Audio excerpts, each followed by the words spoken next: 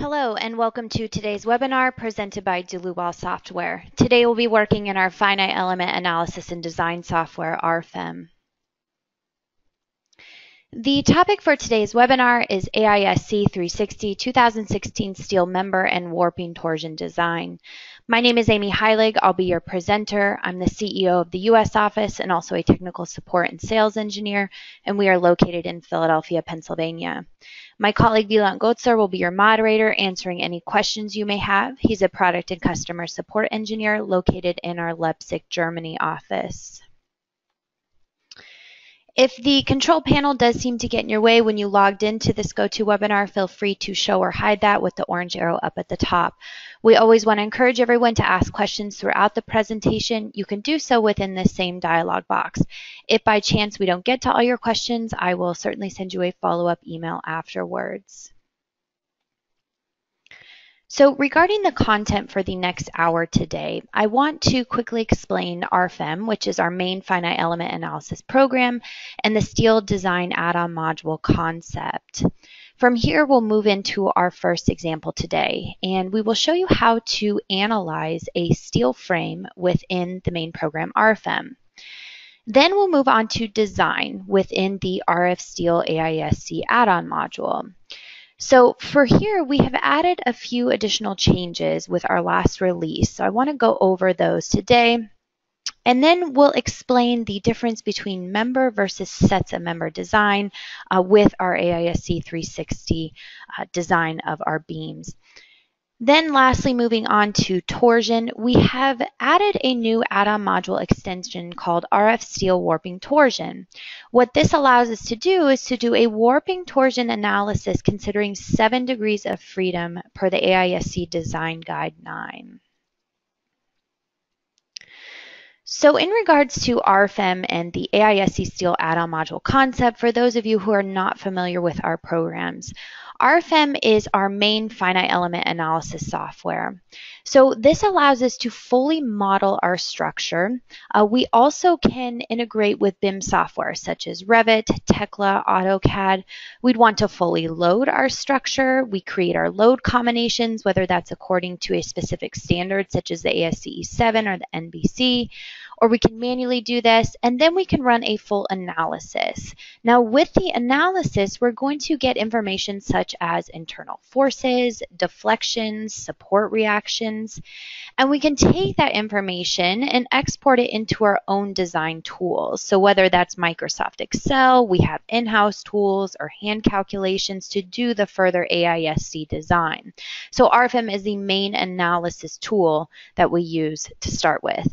Now RF-STAHL AISC is a design module. This allows us to perform the ultimate and serviceability limit state designs according to the AISC. Everything is brought in from our main program, meaning I don't need to remodel my structure, redefine loads, cross-sections, materials. That's all brought in. But what I do need to define is information that is specific to the AISC standards, such as unbraced lengths. We'd also define here limiting deflection ratios to check for serviceability. And lastly, we can optimize cross-sections as well. So perhaps we'd like to use the most efficient cross-section. We can do that within this AISC add-on module. And finally, RF-STAHL Warping Torsion. So this is our brand new module, and it's a module extension, meaning you have to have the steel AISC module in order to activate it. So everything is kind of done within the AISC module. Now this performs the AISC Design Guide 9 for warping torsion with 7 degrees of freedom. Back in RFEM, we're doing everything according to 6 degrees of freedom. We're going to calculate out the total normal stresses, the total shear stresses. We're going to compare this to the available torsional strengths and ultimately come up with a design ratio. And with that said, we can go ahead and get into RFEM. So here is my, my basic moment frame. I have already modeled it for the sake of time in our main finite element analysis program, RFEM. We have our graphical window to work with here in the center. We have our tables down here at the bottom, which you can import and export directly to and from Microsoft Excel. We have our tools up at the top. And lastly, we have our project navigator. So this project navigator has all of our input information as we begin to generate this model. So for example, our cross sections are going to be available here. You'll see our materials, steel A992, and so on. So we can make quick changes to the entire model with either our project navigator, or we can graphically make changes as well. So looking at this basic moment frame, I am in a 3D environment, but I've only drawn a 2D frame here. And basic W sections, steel A992. We can see here the supports down at the bottom. Well, these are set to fully fixed. Now, by all means, we can always create a new support condition here, 6 degrees of freedom, 3 degrees in translation, 3 in rotation. We can also set a spring constant as well for partial fixity. And lastly, because RFEM is a nonlinear analysis program, you can take into account geometric and material nonlinearities. For example, with our support conditions, if we had the situation where we had friction or we had sliding, partial activity, these can all be defined with nonlinear supports as well. So for today, just keeping this as fully fixed for our moment frame. Now, I've also loaded the structure. So you can see here that I have a basic dead load applied, just 0.2 kips per feet with my upper beam here. We also have a live load, 0.1 kips per feet. And lastly, we have a wind load, a lateral load applied as a nodal load to the end of our frame here of 10 kips. So taking a look at these load cases that I've already created, you can see here my dead, live, and wind. Dead automatically includes a self-weight. The combination expressions, I've set up the program when I first started this model to generate my load combinations automatically per the AISC 7. So for this, I will see both my LRFD load combinations and my AISD load combinations. Finally, under the load combinations tab, you're going to see here all of our LRFD load combinations and our AISD load combinations. And the result combination tab is going to be something that's just an envelope solution. So it's going to give us the max and min results for all of our LRFD load combinations and max and min results for our AISD load combinations. So what I can do from this dropdown is to view all of these different load cases and combinations acting together on the structure. So here we'll see dead, live, and wind load with the applicable load factors all applied to the structure. Now, one final thing to look at before we're ready to run our analysis here in our main program, RFEM. I'm going to highlight all of my members, and I just simply double click to edit them. And we have this Modify Stiffness tab. And what I've done here is I've used this drop down. Now the default is usually set to none, but this time we have it set according to the AISC 360. So what this is doing is this is going to apply some different stiffness factors for our stiffness reductions according to the direct analysis method from Chapter C. This is in turn with the effective length method from Appendix 7. If you're using the effective length method, you wouldn't want to reduce our stiffness here and modify it in any way. But because we are designing per Chapter C, we'll have the program automatically determine what our tau sub B factor is, as well as our multiplication factors of 0.8 for flexural and axial stiffness. I did a webinar completely devoted to understanding Chapter C and how it applies within RFEM. So I want to refer you to our YouTube channel if you are interested in getting a little bit more information on that. So for now, just know that we are designing per Chapter C, so we are going to apply those stiffness reduction factors. So now we're ready to run our analysis within RFEM. And what I can do is just go to Calculate, Calculate All. You can see it solves fairly quickly here. We're running through our load cases and load combinations. Load combinations are automatically set to a nonlinear analysis considering both big P delta and little p delta.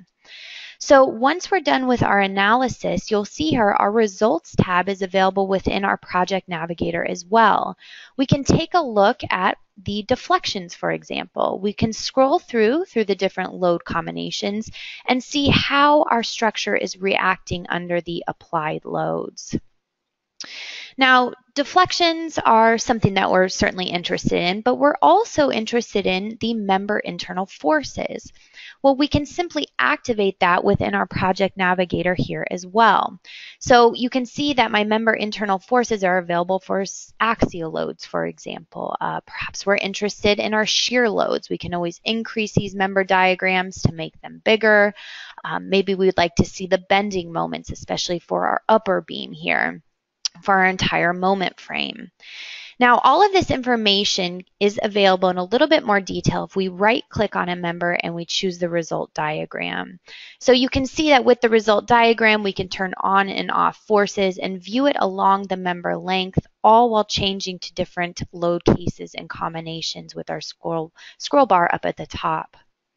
So this is the information that is available to us in our table down here. So now we're looking at the 4.6 for members, internal forces. This is our results. We can export all this information for our internal forces to Microsoft Excel with this button here. So this is what we would like to take into our own design tools if we'd like to do design by hand with in-house tools, and we're just purely using RFEM for the analysis. So that's one option. Now, the other option is, of course, to use the program to do design for us. So what I'd like to do is to make the clear distinction now, we'd like to enter into the AISC add-on module. So I go back to my project navigator here and I scroll down and I see my long list of add-on modules. So this is why we work with the add-on module concept. Most likely, you won't even touch most of these add-on modules. A lot of them are for perhaps materials you're not using for your design projects, different international standards. So it's really just pay for what you use in terms of the design. Now the analysis is all included within RFEM for all the different materials.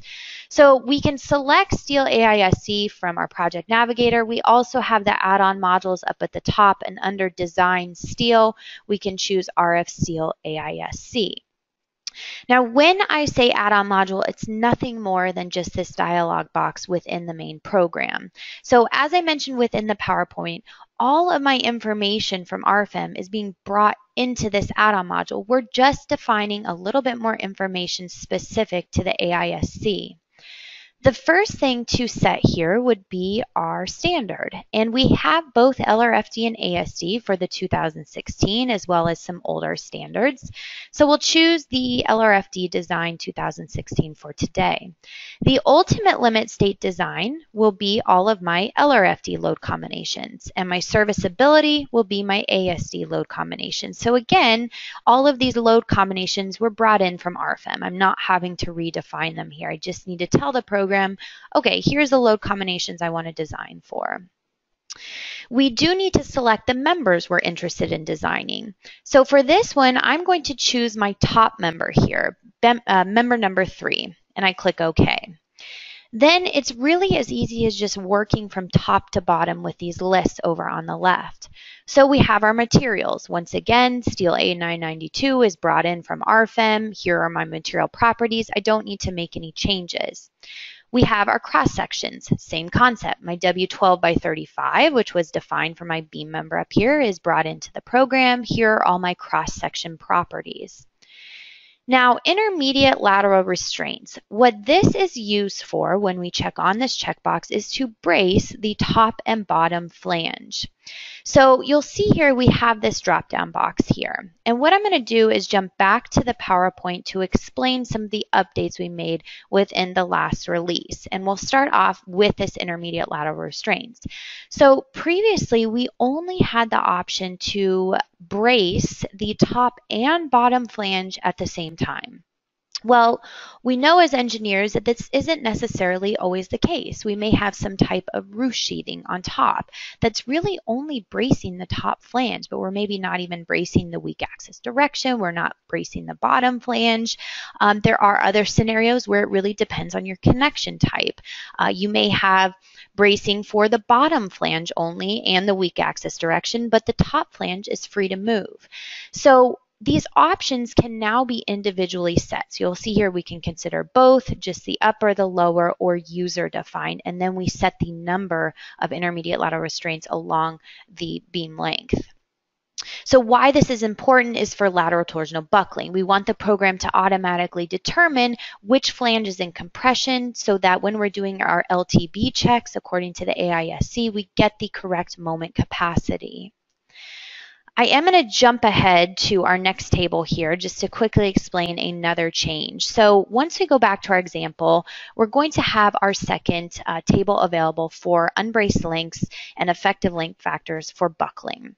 So buckling would be strong axis buckling, weak axis buckling, flexural torsional buckling. And again, previously, what we would have with these two columns is K column, but then our second column was K times L. And you can see that first option available here. And this is a little bit of a carryover from the Eurocode, and it really wasn't ideal for the AISC. What we'd like to see is just a K column, and then our second column is completely independent of this K factor, our effective length factor. So by default, now when you launch the add-on module, this will be set. These two columns are completely independent from each other. And I more so want to focus this on our existing users now who've been using AISC. You do have the option under the details to change existing models, for example, back to separate K and L factors, or to choose to move this way for any future models. The third change is a rather big one, and it has to do with lateral torsional buckling. So with member design, and keep in mind we already did this with sets of members, and we'll get into sets of members later, but with member design, we know that with lateral torsional buckling, we refer to the AISC for W shapes according to section F2.2. Well, we can see these equations over here on the right. This equation for our lateral torsional buckling nominal moment depends on unbraced lengths. We have our C sub B factor as well as a few other variables. So when we went in and we added all of these different options for intermediate lateral restraints, for top versus bottom versus user defined, what we're now going to do is we're actually not going to consider F2.2 anymore. We are going to extract this single member that we're designing. And for lateral torsional buckling, we're going to take it out from the RFEM model and we're going to run a separate eigenvalue analysis. This is an internal planar framework model with 4 degrees of freedom on either side. Now keep in mind, this is not for all the other checks such as shear or anything else. It's only for lateral torsional buckling. So when we get back into our example, what we're going to see in our buckling table is the option for K sub Z, which is effective length factor, or K sub W, which is warping length factor. And you as a user have to define your end constraints for your lateral torsional buckling in order to correctly calculate this eigenvalue analysis. Now, as for what these actually mean, I would suggest to refer to our help file. I just took this screenshot directly from the help file. What you can do is pull that open and to get a little bit more information and familiar with what exactly these settings are. But it does have to do with being restrained with displacement, rotation, and warping, and 4 degrees of freedom on either side. So ultimately, after we set that, what the program will do internally is run this eigenvalue analysis for governing stability conditions, and will eventually come up with a critical load factor, alpha critical, and this will lead us to the elastic critical moment, MCR, so our critical buckling moment. Well, this information is all given in our results for lateral torsional buckling, so you're not going to see section F2.2 anymore for member design, but rather we're going to use a much more theoretical approach to find out what is the exact lateral torsional buckling behavior before we see some type of shape such as this for our beam member. Okay, so jumping back to our example, let's explain that in a little bit more detail. Back to the intermediate lateral restraints, we want to set this to only the upper flange. Let's assume that we have some members framing into my top beam here out of plane that I didn't model in RFEM, but I 100% want to take them into consideration for my AISC design because I know I have a higher moment capacity than what I've shown back in the RFEM model. So with this, I'm only bracing the upper flange. We're going to assume that maybe the connection type doesn't brace the bottom flange at these points. And we're going to add 3 intermediate points. And you can see here we can turn off this checkbox to view it by feet. So every 10 feet, or you turn it on, you're viewing it by percentage across the entire member. So every 10 feet, we've now added that in. The effective lengths for members. So under the Details tab, we'll see here under Stability, we've added now the additional option here by factor K and member length L. That is just to keep these columns completely independent. Really not too much to think about. It's kind of what we would expect the program to do anyway. Because I am designing per Chapter C, direct analysis method, the code tells us that we can leave our effective length factors equal to 1.0. Now, again, in turn, if I'm designing per the effective length method in Appendix 7, I would want to change these to 0.8, 1.0, 1.2, however I see fit for my particular connections of my member ends. So we have here buckling about the strong axis. We'll leave this as the full member length here, 40 feet, and the program defaults to the full member length. Now my weak axis direction, I'd like to set this to 10 feet instead. I'm going to assume that those out of plane members I didn't model in here are actually going to be bracing this member every 10 feet. Torsional buckling, we'll set the same concept here, 10 feet.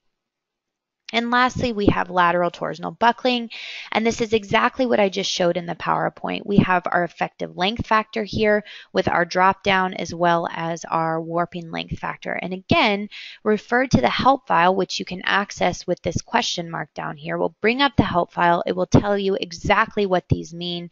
And once you become familiar with it, you'll be able to set those automatically. Now, the program defaults to 1.0, which assumes everything is restrained except for warping. Warping is free. Moving on to design parameters, these are just a few more variables that are specific to the AISC. We're just going to leave these all as the default values for now. And under serviceability data, you can see here that what we need to choose is the member, reference to member, and we can either graphically choose the member here, number 3, or we can type it into this table. The reference length defaults to the full member length, so 40 feet. If you'd like to override this, you can just use this checkbox and type in here what your reference length is. So the reference length all has to do with our limiting deflection ratio. We can access this under the Details tab, and here is serviceability. You can see that the limiting deflection ratios for simply supported is L over 360, and for cantilevers, it's set at L over 180. But you as the user can control whatever these limiting deflection ratios are. So that's what the program is going to use for this reference length in our limiting deflection ratio. The pre-camber, you can put that in here if you have a pre-camber. And then lastly, is it a beam or is it a cantilever? Then we're just simply ready to run the calculation. You can see it solves in a split second because I already have all my internal forces for my analysis within RFEM. I'm just bringing those into this add-on module and applying my AISC equations to it. So that's why it solves so quickly. We can immediately jump down to our table design by member. And so we're looking at member number 3 here. And you'll see as I scroll down, as I take a look at these different checks for member number 3, the big red arrow is showing me exactly where my controlling internal force is for that particular member. So you can understand how helpful that would be in a huge model with a lot of members. You're just trying to understand, well, okay, which member is failing or passing here and where is it failing or passing? One thing I'd really like to point out, which I think sets us apart from a lot of other programs. We're looking at member number 3 here. You'll notice that we give you the code check for every chapter within the AISC. We're not just filtering it to the max code check. So there's never any question of, okay, well, I think that chapter F should control, but the program's telling me chapter G is controlling. Well, all of that information is given to you here.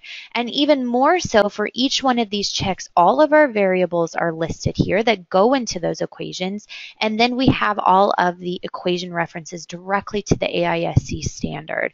So very, very transparent in where all of the numbers are coming from. But I do have some engineers concerned with, well, maybe that's too much information. Well, you can always use your filters here to filter by the max check. And once we hit that button, well, now I can see for member 3, okay, it's actually just serviceability that is giving me my 0.6 code check. But if you are interested in all the rest of the information, that is available.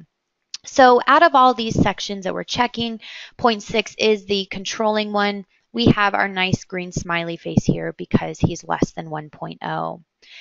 Now, remember I talked about lateral torsional buckling. So if we choose that option here, according to Chapter F, you'll see exactly what I just mentioned in the PowerPoint. We have our required flexural strength. We have the amplifier, which was determined from the eigenvalue analysis. And ultimately, we're coming up with M critical, the elastic critical moment for lateral torsional buckling, 122 kip feet. So what the program's telling me is that this is the absolute max moment that this beam can have before I experience some type of buckling behavior. And we can actually view the mode shape here for that eigenvalue analysis. So if I turn this into the graphic view for that, and I can decrease my factor here to kind of see what's going on, we're seeing that buckling type behavior for this beam element for lateral torsional buckling. And this is what the program is doing behind the scenes. So ultimately, you should get about the same capacity for according to Chapter F, but this allows us a lot more freedom and really get into the theoretical approach and determining what the actual lateral torsional buckling critical moment is based on all of those intermediate lateral restraints. So finally, we can view all this information graphically as well. So I'm technically still within this add-on module AISC. I'm just looking at my results back in RFEM, and we can see that from the drop-down box here, RF-STAHL AISC. So right now, I'm viewing my ultimate limit design ratios, and then I can also view my serviceability, which makes sense. We have the highest deflection at the center of our beam.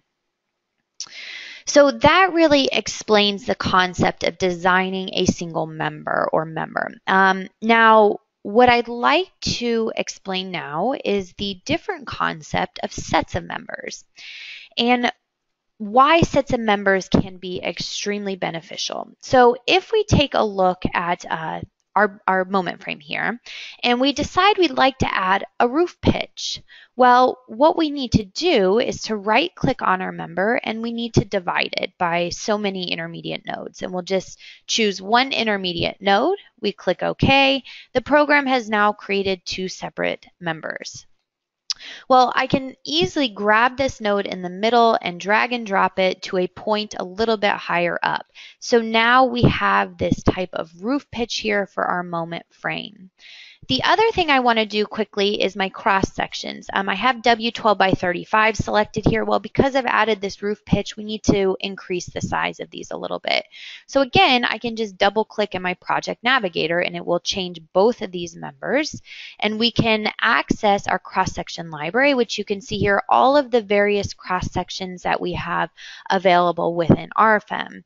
So we're still within the main program here, RFEM. We're upsizing these members. These cross sections include all the AISC, the CSA for working with aluminum sections, parametric sections. This is everything that's available. For today, we're obviously working with our rolled sections, and you can see that my filters over on the left, I filtered to AISC and the latest standard. And what we would see is our entire list here of W shapes, which come from the standard. Well, what we can do instead of setting these filters every time, scrolling down through this long list, is utilize what we call a favorites group. You can activate a favorites group and create as many as you want. And this is beneficial if you have projects that you're just utilizing a handful of cross sections at a time and you want to quickly access them. So for today, these are my sections I'm utilizing for my example. And I want to quickly change these to a W12 by 50. The material is set within the same dialog box. You can see here it's still set to A992. That's fine. and I can click OK. So now we've increased the member size to W12 by 50. Now, when I divided the member, you'll notice that the program automatically understands that the load should be carried over to the second member, even though we changed the pitch here. Everything is accounted for my dead load, live load, and win load, and we can see those loads acting on our structure here. So with that said, we can go back into our AISC module and we can design an individual member here. We can design this individual member and this individual member, members 3 and 4. But rather, we can also have the option to design this as one continuous member.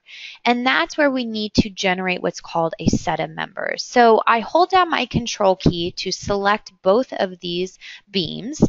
I right click and I choose the option create sets of members. So now the program recognizes, okay, I need to create a continuous member here. I click OK.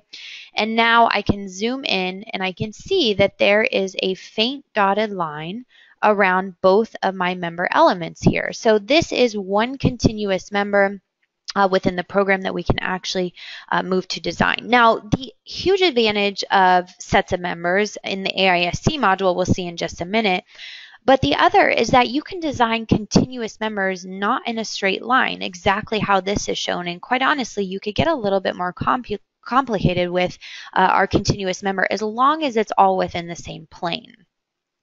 So going back into the SEAL AISC module, we can double click it to access here. So like I mentioned, we can design both members 3 and 4 if we wanted, just by typing those in here. Now we'd have to pay careful attention to unbrace lengths and things like this if this truly is one continuous member.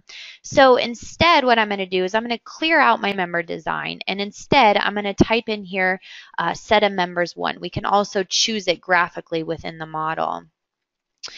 And realistically, a lot of this information isn't changed for my set of members. It's still applicable whether it's member design or set of members. So we have our ultimate limit state design, we have our serviceability, and then I just work down my list. My material, steel A992, my cross section is now my W12 by 50 that was brought in from RFEM. Intermediate lateral restraints. You'll see that this is available here, but we still have to define it based on each individual member. So I'm going to assume for my second example here for my moment frame, I actually don't have any restraint for the top and bottom flange. So we're going to leave this completely empty. In the same sense, for my effective lengths for strong, weak, and flexural torsional buckling, I'm going to leave this as the full member length. And you can see the program automatically updates the full member length to 40.45 feet. And even in the weak axis direction, we'll leave this as such. Flexural torsional buckling, same thing. Now, when we move on to lateral torsional buckling, you'll notice that we now lost that KZ and KW factor. So why is that? Well, what the program's doing is we actually need to jump down to nodal support. So it's now added a couple of additional tables here because we're designing with a set of members versus a member. Now, there are some huge advantages to this. So rather than having the program just giving us a few options for how our set of members is going to be restrained for our eigenvalue analysis, which ultimately is used to determine lateral torsional buckling capacity, we now have a lot more options. So again, what the program's doing in the background for lateral torsional buckling, same thing as for members. For sets of members, it's extracting this continuous member here. It's pulling it out of the RFEM model completely. And we can take a look at our view here. Under the nodal supports, we need to give the separate model here, our separate eigenvalue analysis model, some support conditions. It has to be stable in order for the program to determine what the critical buckling moment is. So it automatically places these supports at both ends. And you'll notice here that it's based on 4 degrees of freedom. So I scroll in here and we'll see here we have translation in and out of the page. We have rotation. We have additional rotation about our z-axis, which if we scroll back over to the other side, these are x, y, and z prime axes that this is referring to specific to this separate model. We also have our warping restraint. So what we have with this, of course, is we can set a warping restraint at the member ends.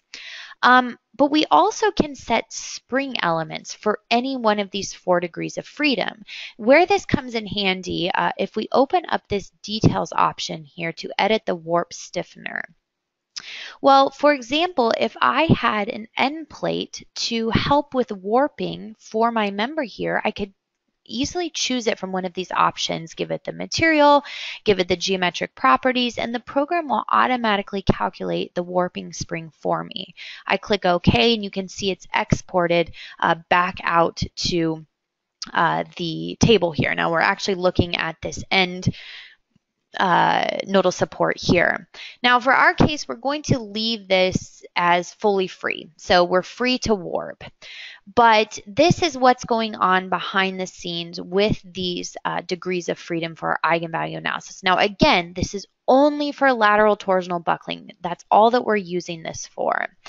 If we had additional restraints along the member length, let's say we had a beam framing in here out of the page, in and out of the page at the midspan, well, we could easily choose that node here, and we could add additional lateral support perhaps, but maybe we're free to rotate. So you can see that additional support added in here. Now we don't have that for our scenario today, but that is an option if you'd like to add it along the continuous member. So you can see how powerful this can be when we have, number one, a continuous member not in a straight line, and number two, when we really want to get into the details for lateral torsional buckling of how this member is restrained or not. Now, the member hinges. The information for our eigenvalue analysis is completely separated out for this continuous member from our RFEM model. So you need to tell it if you have any member releases at either end for those 4 degrees of freedom. Now, in our case, we have a moment frame, so everything is fully fixed. But if you did have a release, you would add it into this table here. As far as serviceability data, exact same concept that we saw for members, but this time we need to choose set of members. And we can either graphically select it, or we can just type in 1 into our table.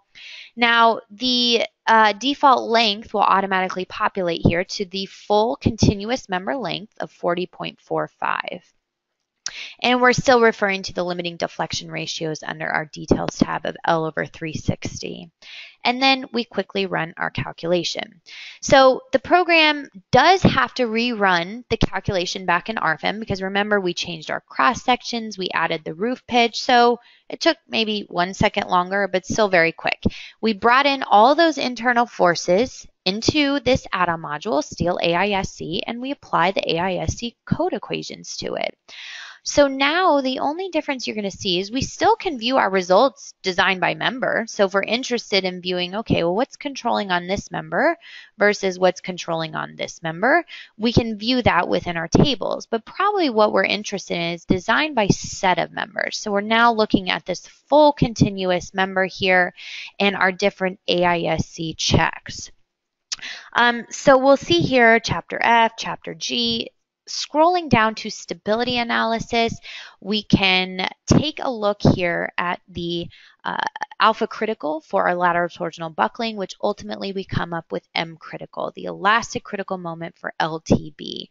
And again, just like what we saw with our members, we can view the mode shape for that analysis. We can increase here the factor to see that buckling behavior. So that was what's going on behind the scenes. That's why we had to support this separate little model here in order for the program to determine what this value is.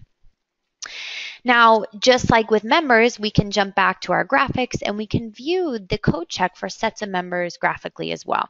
So we're looking at the ultimate limit state design, which it looks to be controlling, where we have this moment connection here of the beam to the column, and then serviceability, as we would expect, is controlling at the midspan here. So that really explains the main concept of understanding members versus sets of members within the AISC standard. So the next thing we want to move on to is, of course, warping torsion. And with that, I'm going to adjust my model here just a little bit. we're going to go back to, and I'll display my loads just to show you what's going on as I change this frame.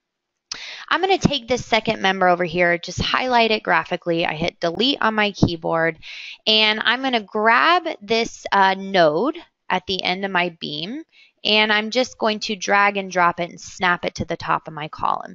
You can see a lot of AutoCAD-like features which just make our life a little bit easier when we want to make small changes to our model. The load follows. We're looking at the same thing for live load, win load, just like what we saw with our first example.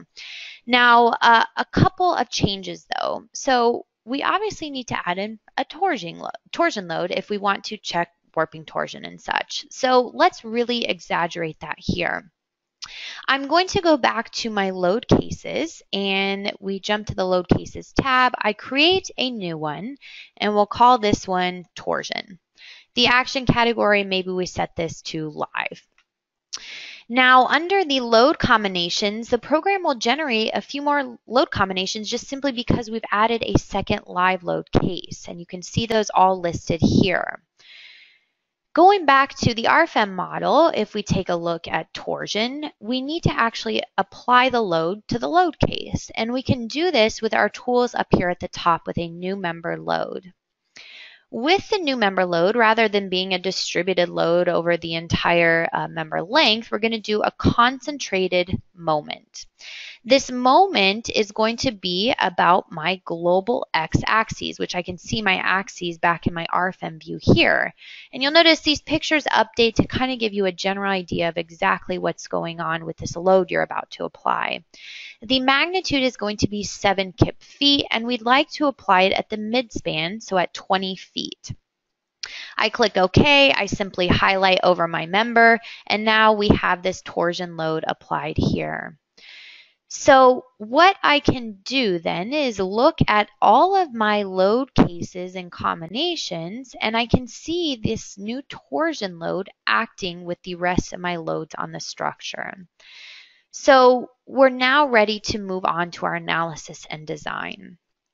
Before we do, what I want to do is to take advantage of the information that my sets of members gives me versus my member. So technically I could come in here and just design this single member like we did in our first example.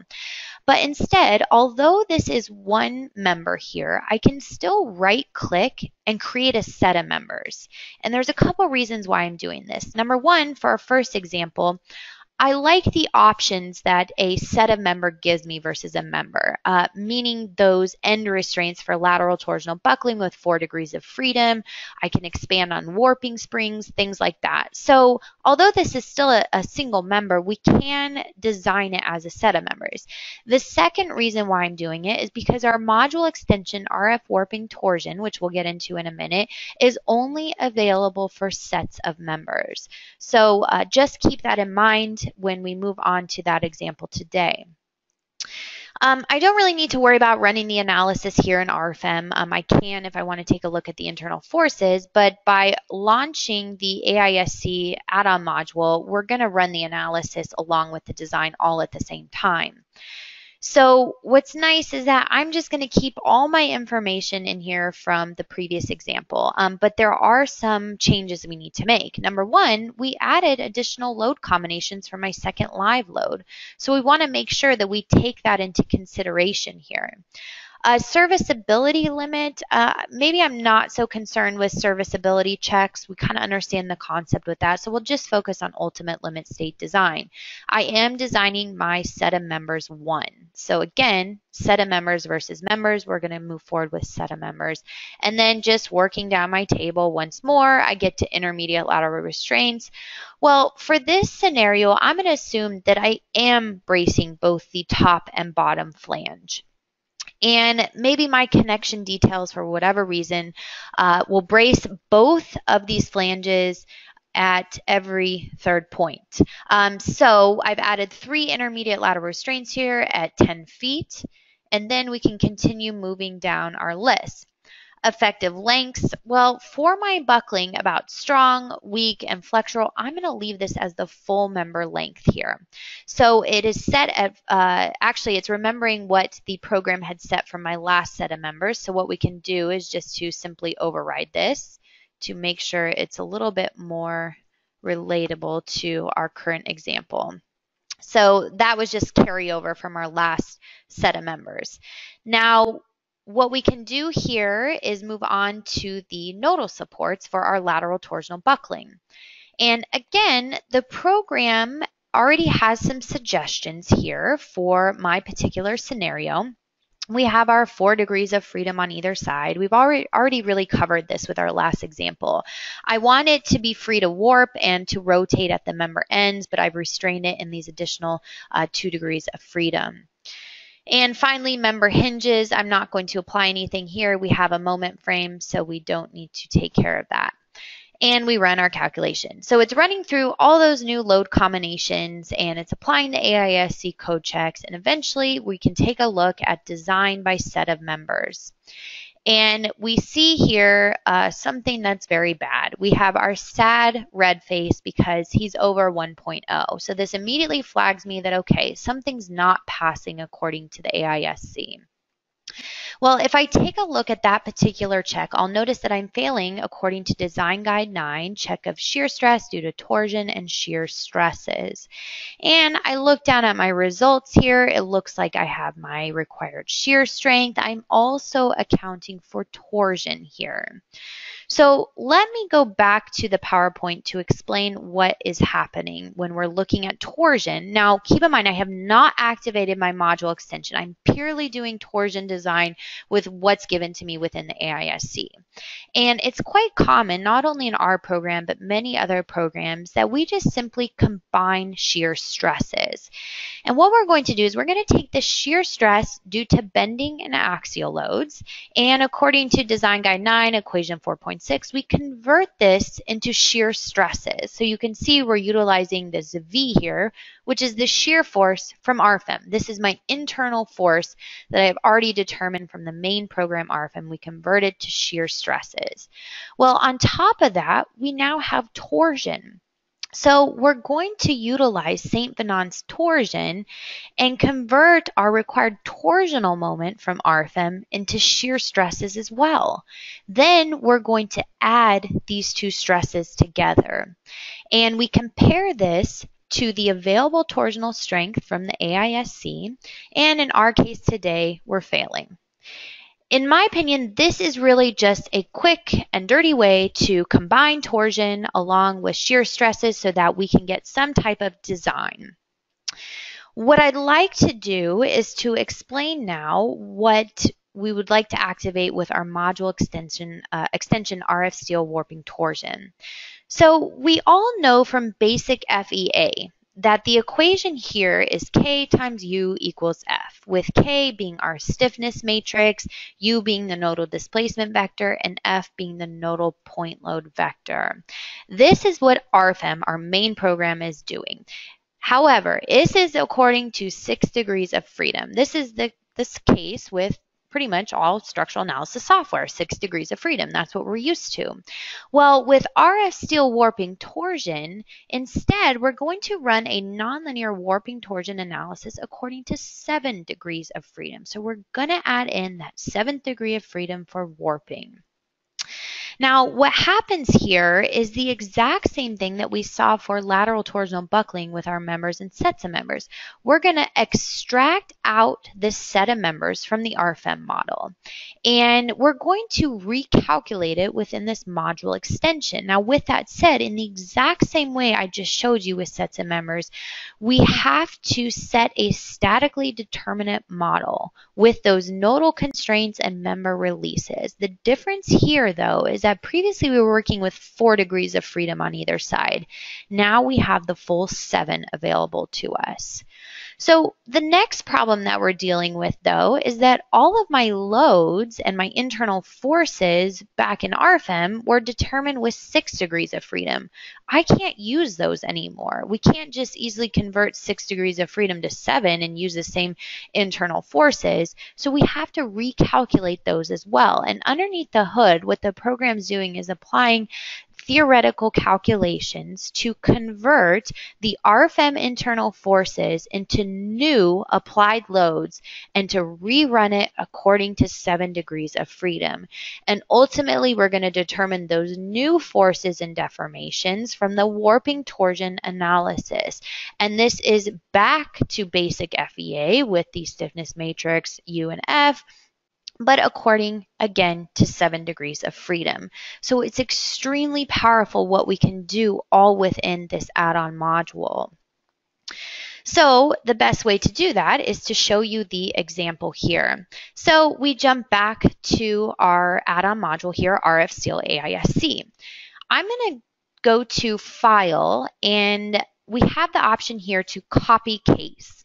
What this is doing, I'm going to rename this to warping torsion. And I now have 2 drop downs here. I can always jump back to that design I just did according to my various code checks from the AISC.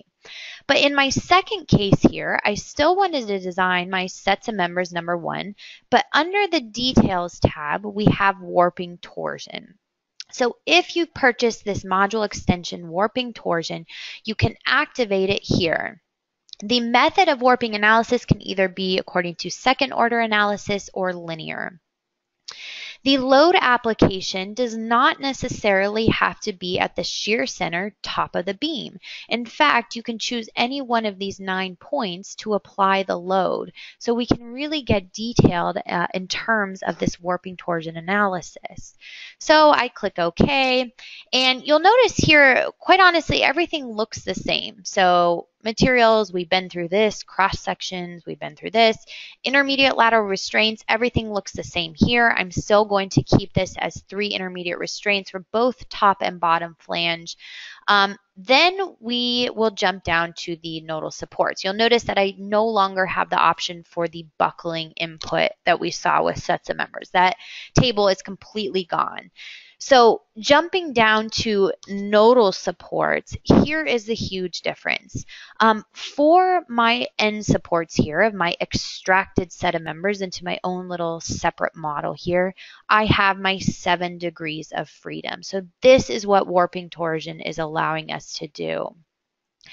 So the program makes some suggestions here on applying our end restraints to our set of members, and perhaps for this nodal constraint over on the right-hand side, I'd like to release my translation in the X direction. I want this to be free to slide at this particular location. Now we do have a moment frame back in RFEM, so I'd also like to restrain all of my rotations here in the local X, Y, and Z. But we still have this sliding availability here. Now warping, in my case today, I want this to be completely unrestrained. But if we have an issue with warping, this is where we would want to go in and add a warping restraint, whether that's full warping restraint or a spring available within this dropdown. And again, these can be added along the full member length. We just have to go back in and add some additional nodes within RFEM. So now we have defined these 7 degrees of freedom at either end to make sure that this separate little model is fully stable when we run our calculation.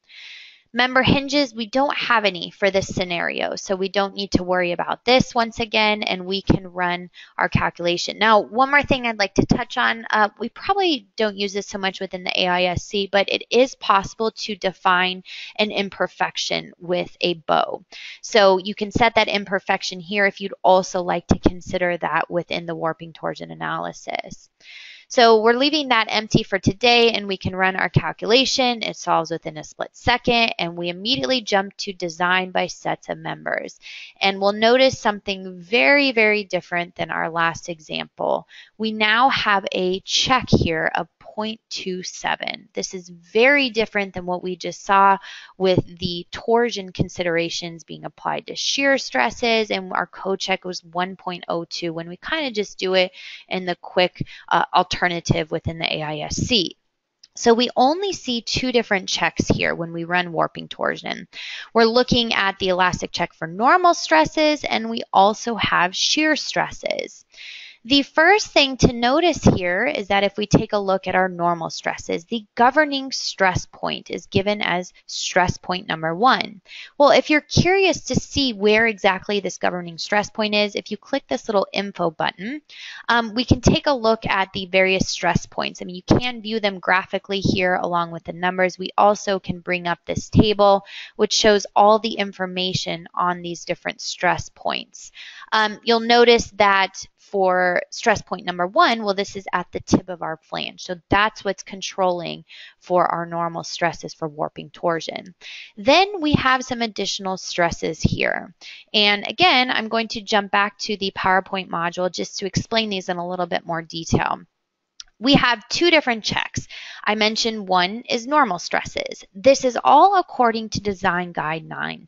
The first thing we're going to calculate is the normal stress due to the axial loads. And we can see that from simple mechanics equation, also available within Design Guide 9 4.7.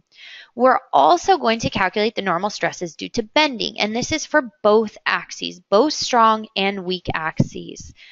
Lastly, we're going to calculate the normal stress due to warping. Again, we've added that 7th degree of freedom. We calculate it with this equation here.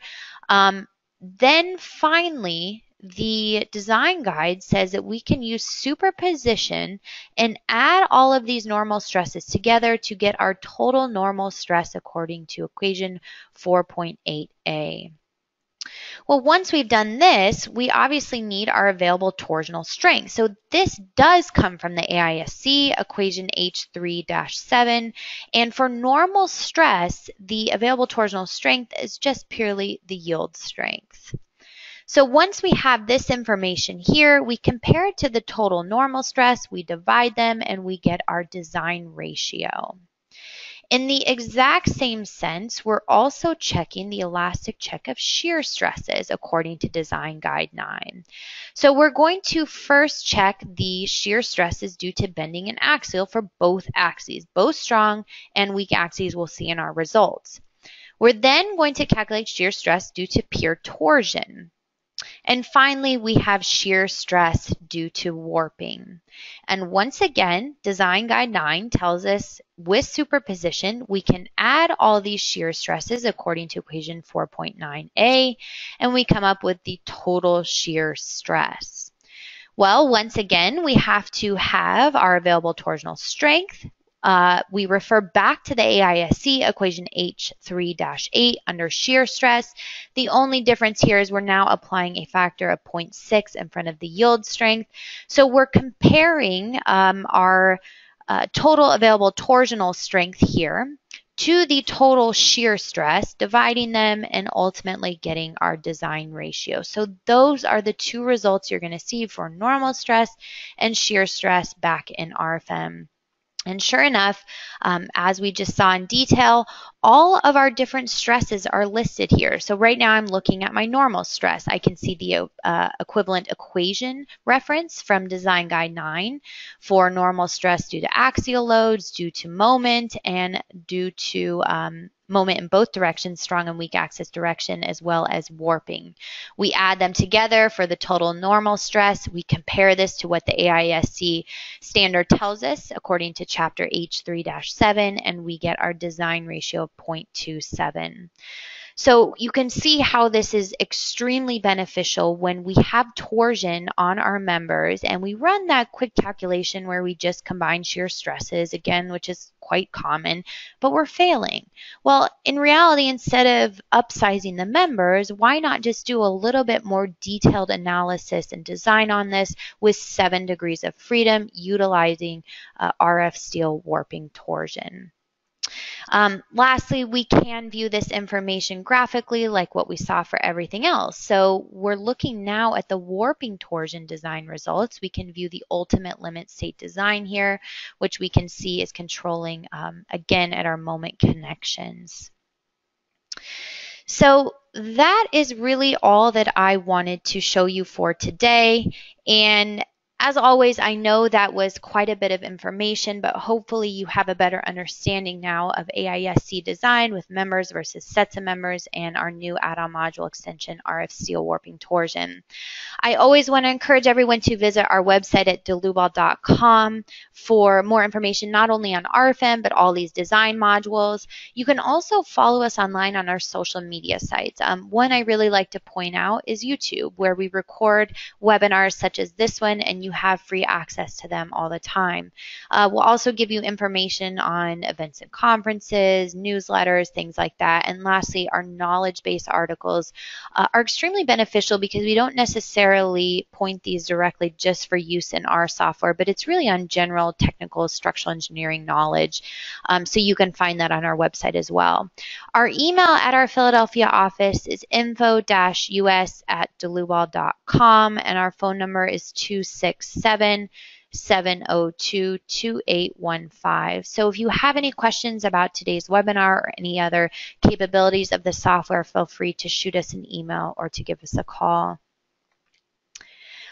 We will have many more upcoming webinars. I try and do them about once a month. You can register on our website at dlubal.com under support and learning and webinars. As pretty much all of you know today, though, I send out a couple reminder emails when those webinars will occur, so you can sign up through that way as well.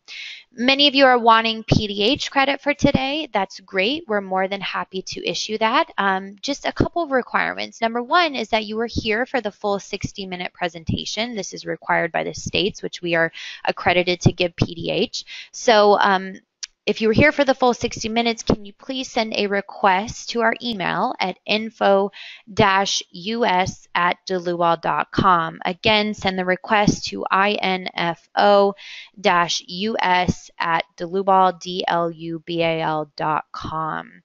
Let me know who was in attendance today, and I will send that certificate back to you. And with that said, I want to thank everyone for attending today's webinar, and as always, we hope to see you at the next one. Thank you.